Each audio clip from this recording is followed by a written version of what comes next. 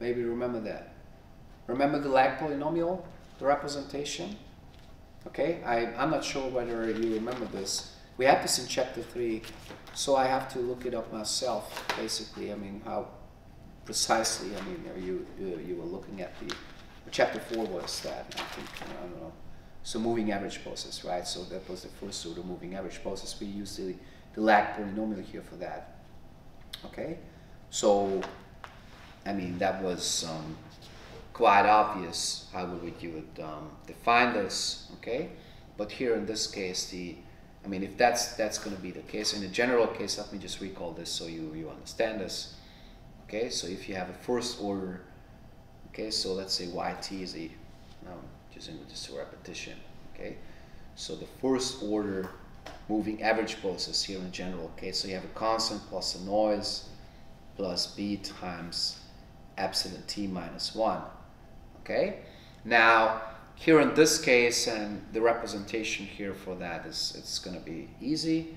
Okay, so here this is going to be v plus the lag polynomial, okay, and that's going to be bl, okay, times epsilon t, where here for this, in this case, the lag polynomial is going to be equal to the following expression. This is going to be equal to 1 plus b. Right? This is going to be equal to 1 plus b. I hope you remember this. Okay? Okay, now how does the lag polynomial here in this special case look like? Because you have b is equal to -1, you see? So b is equal to -1, so the lag polynomial will become equal to, I mean, at that point, if you put, you know, b times l, of course, and that's you know, what the basically what the lag polynomial is. Okay, so I forgot that. So this is the time lag here, of course. Okay, so this was from chapter 4. Okay, so the first time lag here, okay, that operates. Okay, so here in this case, I mean, in the special case, I mean, let's have a look at that. This is going to be equal to, maybe I can add this here. So this is going to be equal to the lag polynomial times epsilon t, where basically the lag polynomial here in this case is going to be equal to 1 minus L. Okay, so in this special case it's going to be 1 minus L because the corresponding coefficient here is going to be equal to -1. Okay, remember that? Now we figure out from chapter 4 that the long-run variance of a moving average process is equal to sigma squared times B01. I'm not sure whether or not you remember this, but you can look it up. Okay, it was a little bit long time ago, but maybe you remember that. Now, what's going to be here in this case? So sigma squared is going to be now what you're going to get if you put 1 into that lag polynomial. If you put 1 into that lag polynomial, you're going to have 1 minus 1 as a result, which is going to be equal to 0. So that's going to be the problem, guys. So here in this case, the long-run variance of the process is going to be 0. Okay? If you don't remember how we will calculating the long-run variance of the process, then just you can catch it up. Okay? We were using the following expression. So here in this case, you have that this is not integrated of order 1. Okay? So you have a stationary process which is not integrated of order 1. Okay? So in this case, hence, okay, so E is not integrated of order 1. Of order 0. Sorry. Of order 0 here, of course. Right? Because to be integrated for order 0, it has to be stationary. Okay? So the first condition is it has to be stationary. And the second is it has to have a long-run variance which is greater than 0. Now, this is not the case here. Okay? Because although it's stationary, right, its long-run variance is not. Okay? It is not greater than 0. It's the long-run variance is, of course, is equal to 0 here in this case. So in this case, this process is called an over-differentiated process. But let me just come let me just illustrate this. Okay, now, do you understand that? So we had, in the first case, we had an example for a process which was stationary with a positive long-run variance. So in this case, the process is called integrated of order 0, whatever might 0 that mean. Okay, so we'll look at that. And here we have another example where we have a stationary process which is not integrated of order 0 because it has a long-run variance that is equal to 0, unfortunately. Okay, so there is no variance in the long run of the process. Okay, now I will explain this concept later on, but so I need to make more examples here for that. Where does the name integrated of order 1 and integrated of order 0 is coming from? Okay, now let me just illustrate this by using another example. So suppose that you have y is a process of integrated of order 1 without drift. Okay, so if let's say y is integrated of order 1, and this means that basically yt is equal to the sum, okay, to the sum of processes, okay, that are integrated 0. Okay, so here you have, this is EG. Okay, so in there where basically the process E is integrated of order 0. Okay, so then basically what you have is that if you take the difference operator, I'm not sure whether or not I've defined this, but I'm going to define it now. So what's going to be the, okay, so we had the lag operator, remember that, but we're also going to have the difference operator. So the difference operator here of the process, I'm going to define this here right now, so then you will see what it is. So here you have yt, this is the process, minus yt minus 1. Okay, that's the difference. Okay, so that's basically also called, you know, the difference operator. Okay, so that's basically how it is. Okay, so where, I mean, I will add this here, so where delta is a difference operator, okay, is the difference operator. We had the lag operator, now we have the difference operator, okay, given by the following expression. So you have delta is equal to 1 minus L, okay, and L is the lag operator. Remember that. So L is a lag operator. So when I'm going to define the difference operator as 1 minus a lag operator, that's going to be the first difference operator. Now, what you're going to get, okay, so basically, let me just look at this expression again. So the difference operator, so the difference here of the process, okay, as I said here before, the first one is being, you know, the sum, okay, of these E's, all right, so here you have HA, and, you know, stopping at T, and the previous one stops at T minus 1, you see? So here minus the sum, okay, starting at J is equal to 1 and stopping at T minus 1. So in that case, the only expression that remains here in the sum is going to be ET. Right? You see that? So that's going to be the only expression that still is here, okay, as a difference. And what you see here is that this thing is integrated of order 0. Okay? So to summarize that, and I'm going to use this as a remark, okay, so the remark will be, so if, let's say basically, if you have that y, okay, is integrated of order 1, okay, then this implies that its difference, okay, is going to be integrated of order 0, which is a stationary process. Y is not a stationary process, as you might say. Okay? So The question is, how many times do you have to differentiate a process to get a stationary process? You understand? Okay? And the number of times that you have to differentiate a process to get a stationary process gives you basically the integrated order of the process, you understand?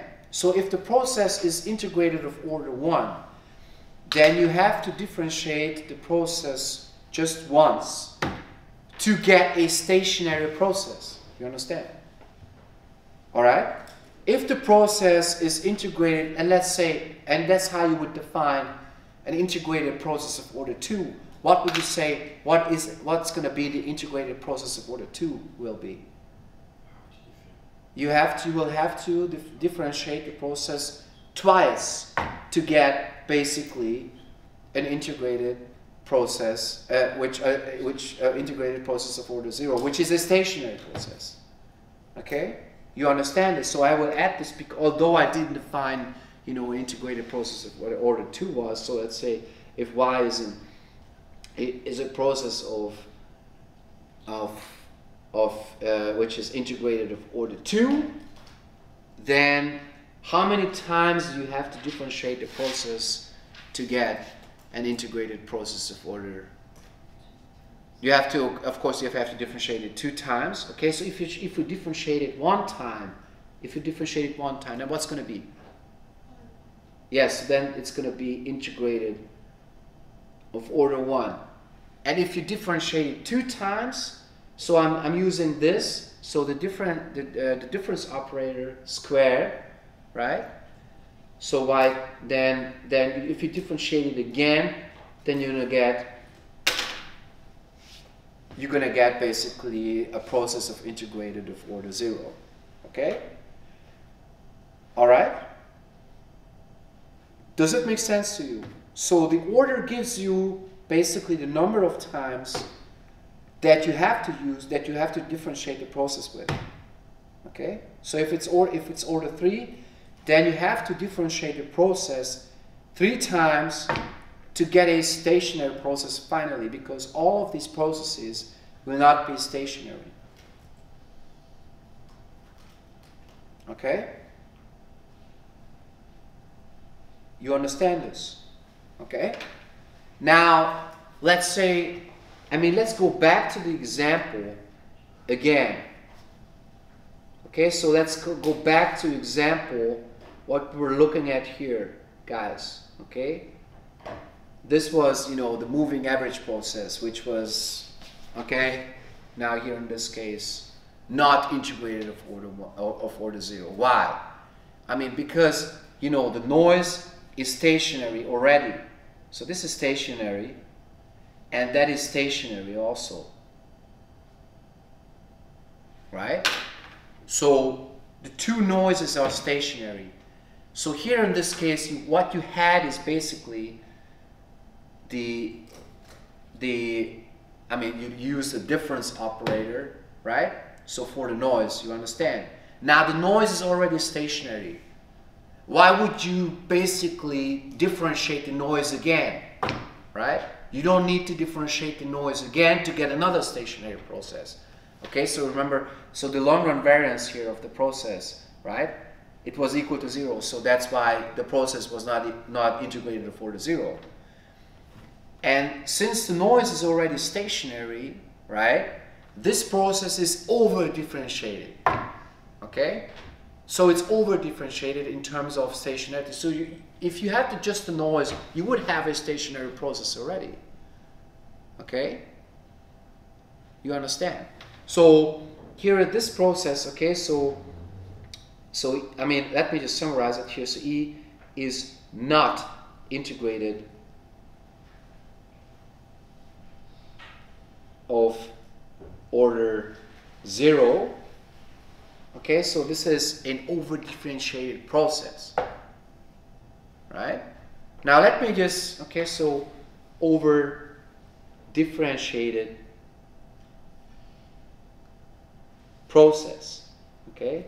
Because the noise, again, this one here is stationary already. if you differentiate it one more time, okay, then you will have an over-differentiated process in terms of stationarity. Of course, the process will be stationary still, okay, so it will be stationary, all right, it doesn't change. So if it's stationary already once, then its difference is going to be stationary all the time, but the long-run variance of the process is going to be 0. So that's how you distinguish between within stationary processes, if it's order integrated of order 0 or not, okay. So if you, let's say, if you take the sum, okay, so you would, let's say you do this one, okay, so you would take the sum here of these, okay, so let's say j is equal to 1 until t, right? So let's say you take, these sums here, okay. So you would get basically what you would get. You would have the differences, okay. And I'm using here, this is equal to that, so you have the differences of the noise, okay. And if you take the sum of the differences of the noise, then basically you would get the noise itself, okay. And the noise is basically integrated of order 0. Why is the noise integrated of order 0? Because the noise is stationary and it has a finite and positive long-run variance. Okay? You understand this, guys? Okay? So the noise is stationary already, and this is integrated of order 0. Now, if you over-differentiate it, you could call this integrated of order -1. You understand? Okay? Or integrated or higher, but this is not done in practice. So as soon as you get a process which is stationary, then you're done. You don't differentiate it anymore. You understand? Okay? And you can distinguish here within stationary process, because both are stationary. I mean, look, this process is stationary, right? And of course, the noise is stationary. So both are stationary. But what's the difference between the two? The noise is of integrated of order 0. Okay? And this one is not. And how do you basically distinguish that? Using the long-run variance. This process has a long-run variance which is 0. And this one does not have a long-run variance which is 0. The long-run variance, okay, of the noise is going to be equal to sigma squared, which is greater than 0. All right? You understand? So that's how you distinguish between the two. Okay? So as soon as you got a stationary process, right, you don't need to differentiate it anymore. Okay? And the order gives you basically, or it tells you how many times do you have to differentiate the process in such a way that you can get a stationary process. Okay? And this process that you're going to get is going to have a positive long-run variance. So as soon as you go further and differentiate it one more time, then the long-run variance will become 0. So then you have an over-differentiated process. You understand this concept? Okay? That's very important, guys. Keep in mind, because that's what we're going to look at. Okay? Now, let me just define the higher order processes, because that's going to be the basic definition. So it tells you basically how many times you have to differentiate a process. Okay, so let me just tell it to you. So this is going to be the next definition. Okay, so basically you have that a stochastic process is said to be integrated of order d. Okay, so I'm using d as a general case. All right, so this is a positive integer in most cases, or non-negative, let's say. If basically, okay, so what does it mean? It means that basically if you take, okay, the difference operator to the power of d, okay, so I'm using that color so you see it better here for the emphasis, okay, which is of course equal to 1 minus the lag operator to the power of d, so that's how you would calculate it, okay, so that's going to be equal, okay, if, let's say, this process is integrated of order 0. So if this process is integrated of order 0, then this process, the original one from which you would obtain that, is going to be integrated of order d. That's the definition, okay? So if you have to differentiate the process d times, okay, to get a stationary process for the first time, because if the order is positive, then the process is not stationary. So if you have to differentiate it, the process d times to get a stationary process for the first time, then it's going to be called integrated of order d. That's it. Okay? That's it. Okay? Does it make sense?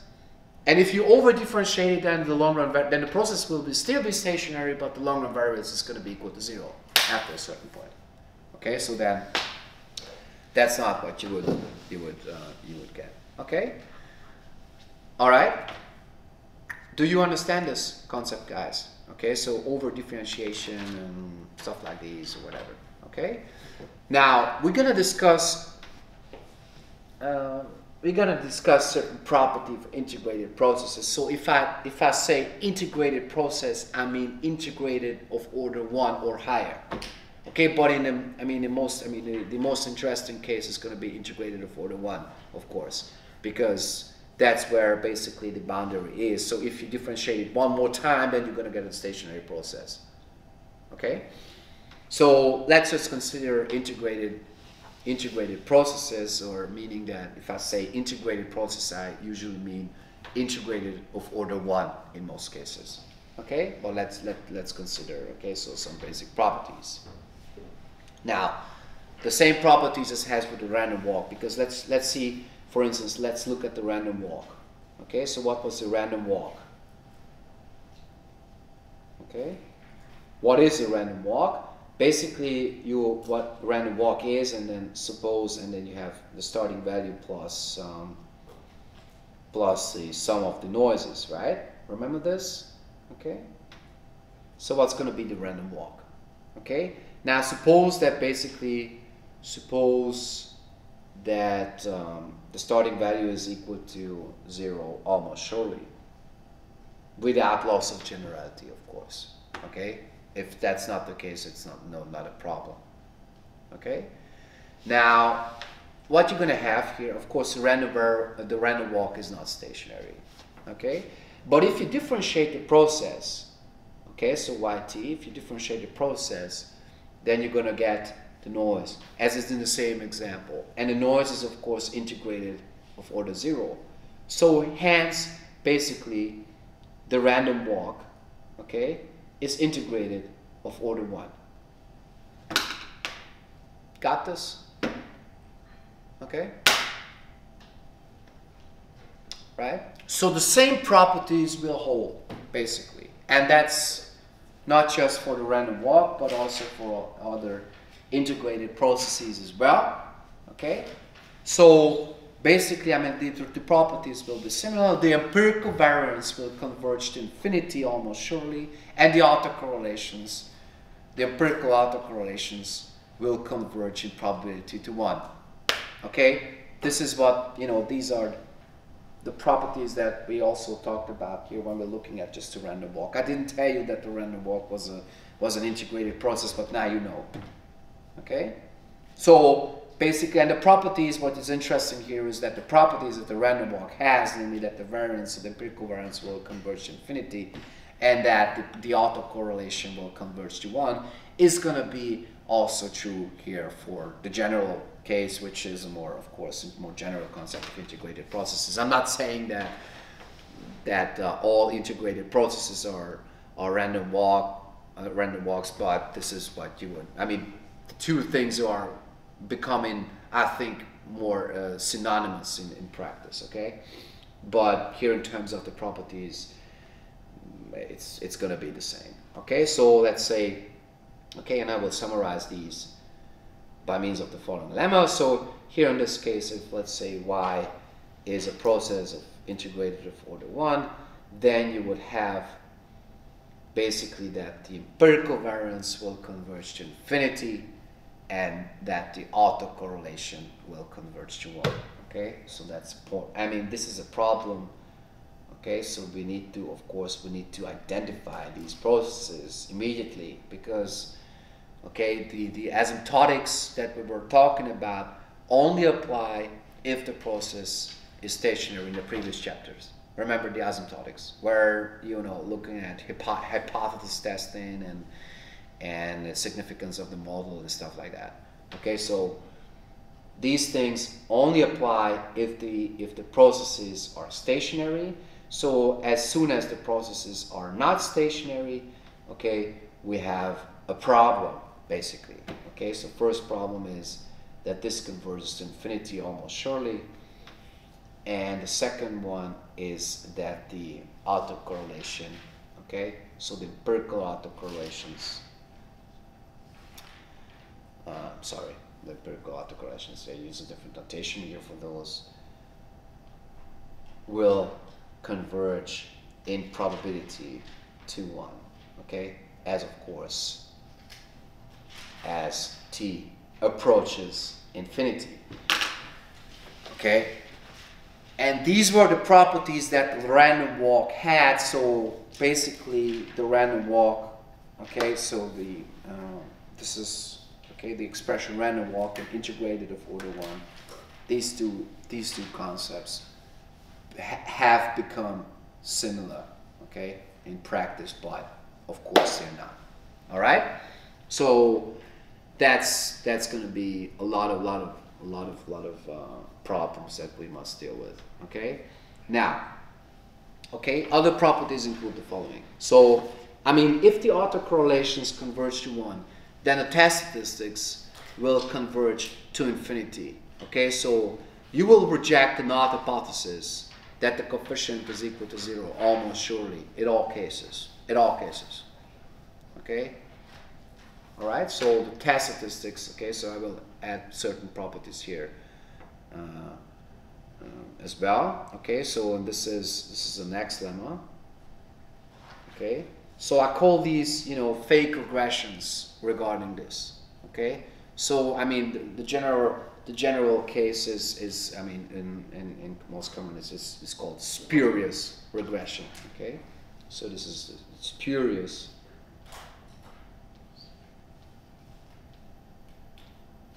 In German you say Scheinregression.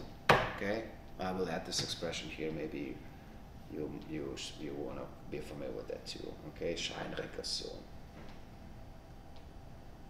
A spurious regression. So let's say, I mean, the thing is this. Okay. So suppose, and this goes even further. So suppose they have two processes. Okay. So you have two processes, and then you perform. Okay, so what, and they are both integrated of order 1 or even higher. But let me just focus on these, you know, the property that they are integrated of order 1, because that's enough. And suppose that you perform a regression, okay, and you do the following regression, okay. Suppose that x is the explanatory variable and y is going to be the dependent variable, okay. And suppose that you do the following regression. So here you have yt, and I'm calling the coefficients alpha and beta. Okay, so these are the regression coefficients.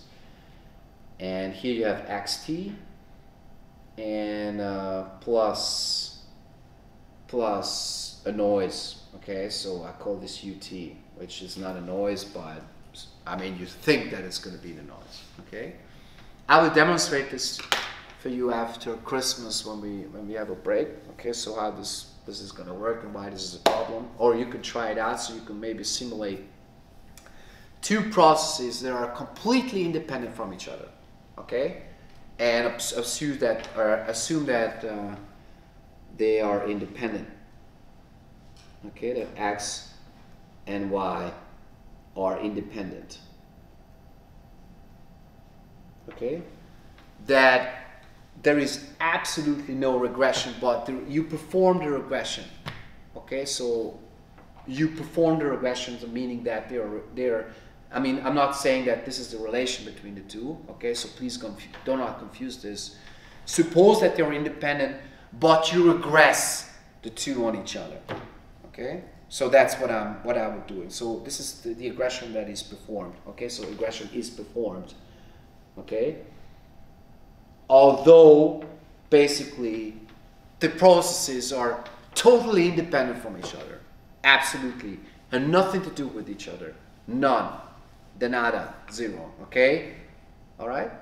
So what happens is this, and that's going to be the problem. So the first thing that happens, okay, is that, okay, so, and that's going to be, this is what you would have. So the absolute value here of the test statistics of the test statistic of the parameter B, you know, the test statistic, you know, regular t-test, right? So the absolute value of the test statistic will converge in probability to infinity almost surely, okay? So that's going to be the big problem, because this means that although the processes are completely independent from each other, you're gonna reject the null hypothesis that, you know, the coefficient is 0 with probability 1, okay? So i.e., so this means that the null hypothesis that the coefficient beta is 0 is rejected with probability 1. And that cannot be, because the processes are independent, guys. You understand this, okay? So this thing is going to be rejected with probability 1, okay? This is what it means as a consequence. You can try it out. If you don't believe this, you can try it out. Simulate just 2 random walks. They have nothing to do with each other.